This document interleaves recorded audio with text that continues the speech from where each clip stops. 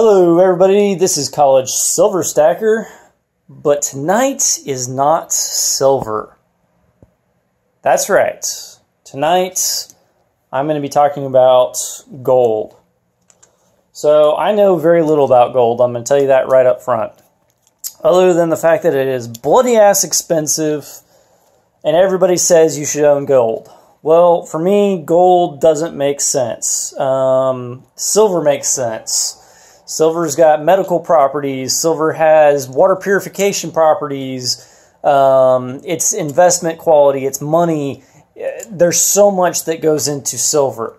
The other thing is with the mining ratios, silver is being mined at about 9 to 1 if you're really thinking they're pulling a lot of silver.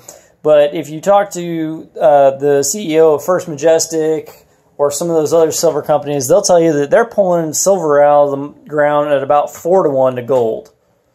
Okay, so why silver is as low as it is, I don't know. Why gold is as high as it is, I couldn't tell you. But I decided I needed to get a little bit in my collection. So you've seen some in the past that's in my stack. There's not a whole lot in my collection right now, but I have now added a few tenths. So I went with the Perth Mint Kangaroo. Let's see if I can get that to focus for you. Come on, focus. There you guys. Does not want to focus tonight. There it is.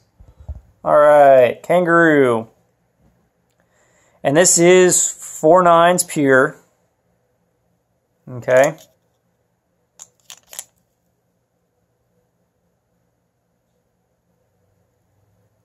It's a very nice little piece. It comes its own little airtight within this flip. And that is 1/10 of an ounce of gold. You're looking at currently around $140. I also, so we got one of those, we got 2 of those, and then I also went ahead for about the same price, only about $1 difference, was the Rooster. You're the Rooster. I got these from Bay Precious Metals. They had one of the best prices, free shipping and all of that. So went with Bay Precious Metals on these. This is the 2017 version. So very good offerings. And again, it's right around $140 at current prices. Obviously that fluctuates all the time, so it's hard. Now tenths do have a higher premium. You can get 1 ounce pieces a lot cheaper. However, depending on your budget, that's really hard to do. Dropping $1,200, $1,300 for 1 ounce, that's hard to do, especially when I can get a ton of silver for that same general price range. I mean, a crap ton of silver for that general price range. It's hard to justify putting that much into gold.